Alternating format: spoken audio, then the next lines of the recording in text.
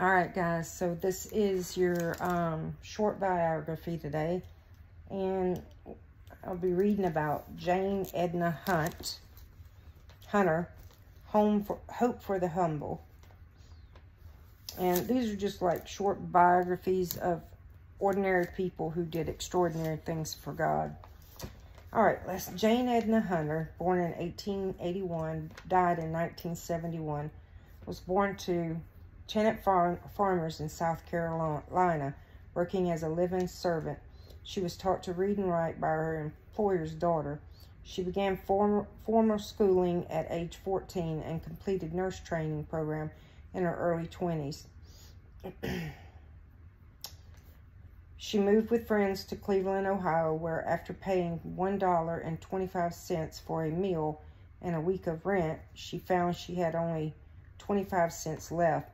No one wanted to hire a black nurse, and she discovered firsthand the difficulty of living as a single black woman during the 20th century. And as Hunter made her way through the world, she relied on God. Quote, "A girl alone in the large city must need to know the dangers and pitfalls awaiting her," end quote. Hunter wrote in her autobiography, A Nickel and a Prayer.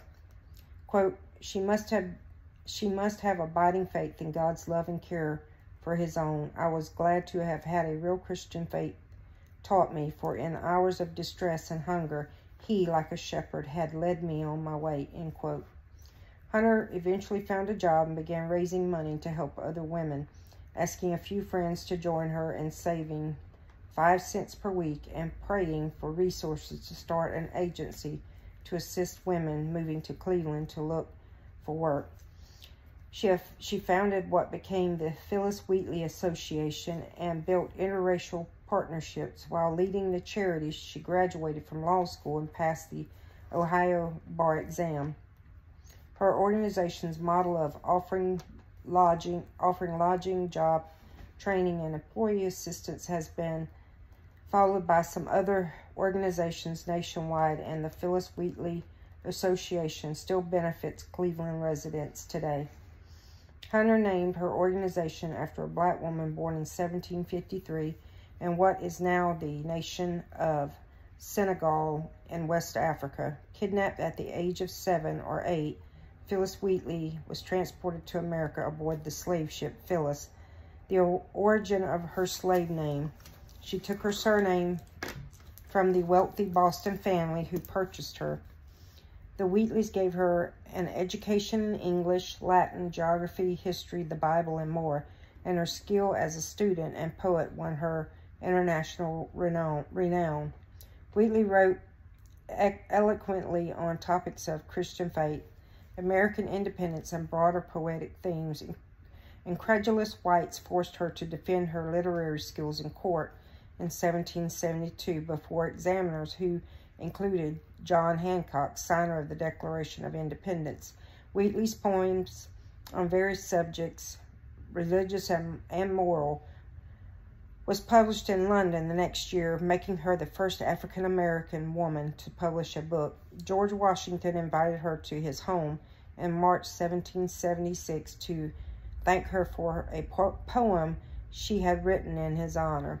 Wheatley was legally freed from slavery in 1778 in accordance with her master's will, but was forced to take work as a scullery maid, SCULLERY, maid at a boarding house when her husband was jailed as a debtor in 1784. She and her infant son died in poverty within hours of each other late that year. Jane Edna Hunter sought to imitate this bold pioneer of progress, driven, accomplished, and persevering despite constant setbacks and struggles, in order to benefit other African-American women. Faith in God, quote, "Faith in God and hope for the future were the only assets I had," end quote, wrote Hunter. Yet, despite her dire material circumstances, Hunter rose to become a beacon of hope. By the end of her life, she had honorary degrees from 4 universities and has served on the board of directors as a vice president of the NAACP. We began with 1 nickel each week, became hundreds and thousands of dollars over the course of her lifetime.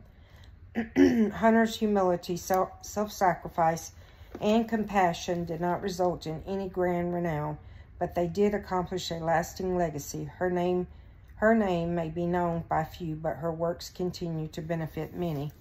Amen. So, you know, the title of this biography is Hope for the Humble.